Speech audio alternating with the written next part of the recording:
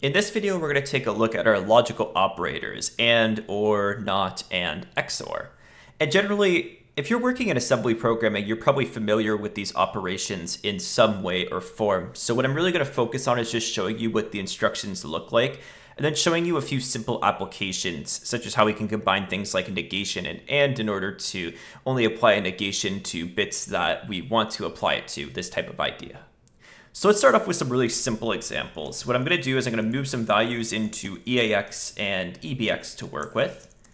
And these values are going to be binary values just because that's the easiest way to really look at the and or and all these bitwise operations.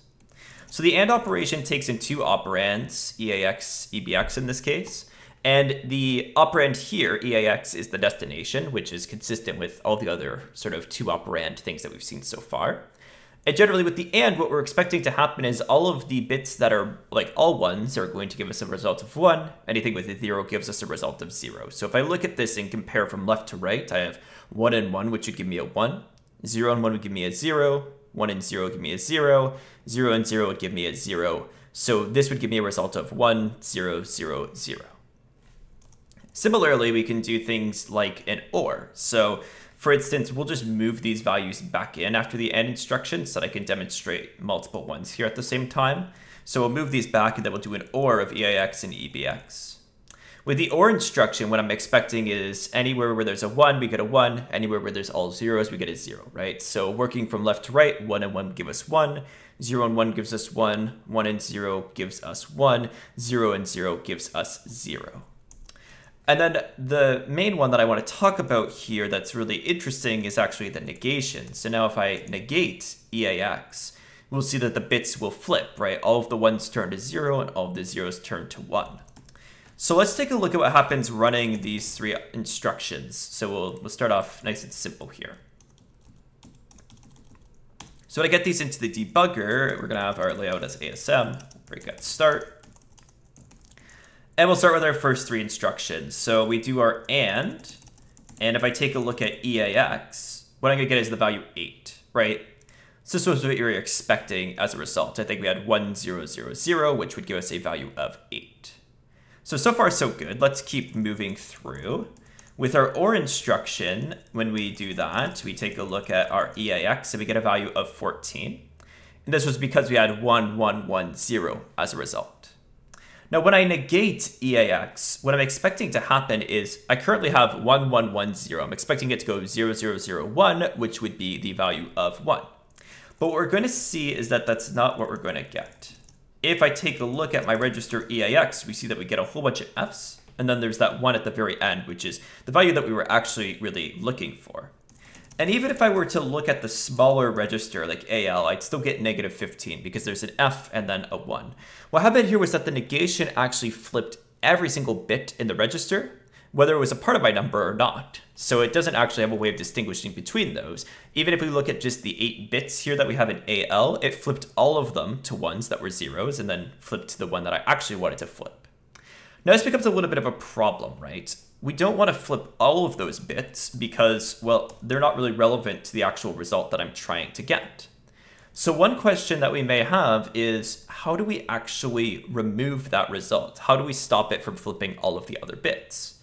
And actually, there's something that we could do retroactively after the negation in order to get rid of all of those bits that we didn't really want. So let me simplify this out a little bit so that I can show you exactly what I mean by that. We'll do a very controlled example here. So with this one, we have EAX, and we're going to negate it. And the result that I'm expecting to get would be 0, 1, 0, 1 as a result. But as we saw, we're going to get all of these different F values, which is going to sort of mess with our result. So what I want to do is I want to change all of those values that were set to 1 to be set back to 0. One way that I can do that is using an AND operation. I can AND EAX with a value that will ensure that all of those get set to 0. The way that we would do that is we would want to set up a number that has basically all zeros, except for the bits that we actually care about, which would be the last 4 bits. There's a few different ways that you could do this. You could do this in binary, or you could do it in hex. Either or is going to work. I think hex is probably easier because each one is going to represent 4 bits, right?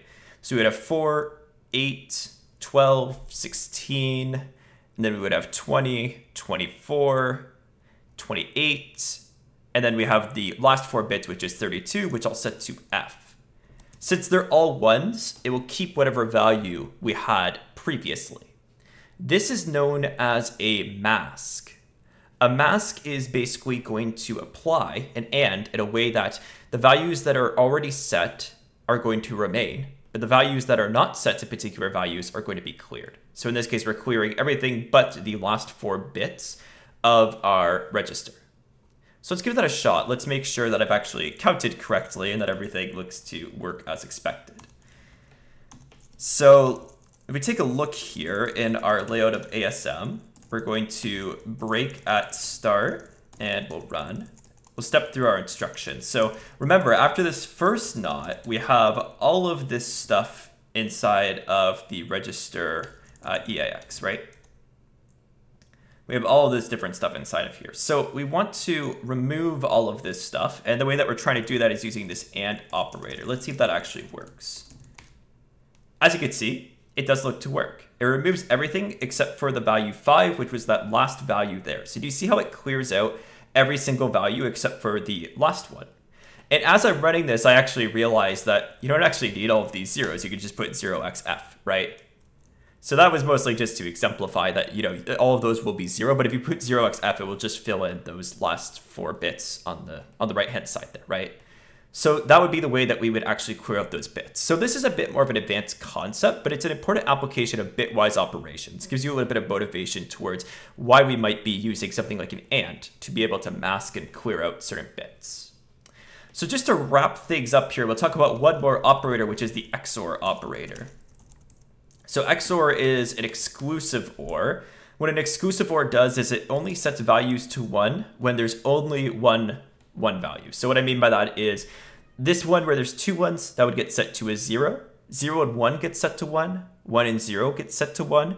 0 and 0 gets set to 0. So do you see how if there's a single one, the result is 1, otherwise it's set to 0. We do that through an XOR. We could do AX, EBX, just like any other of our logical operators. We can quit out of this, and then what we can do is we can go ahead and set this program up. So we'll set this program up. We can break at start and do our layout. We'll run, and we'll just see that our XOR actually does work.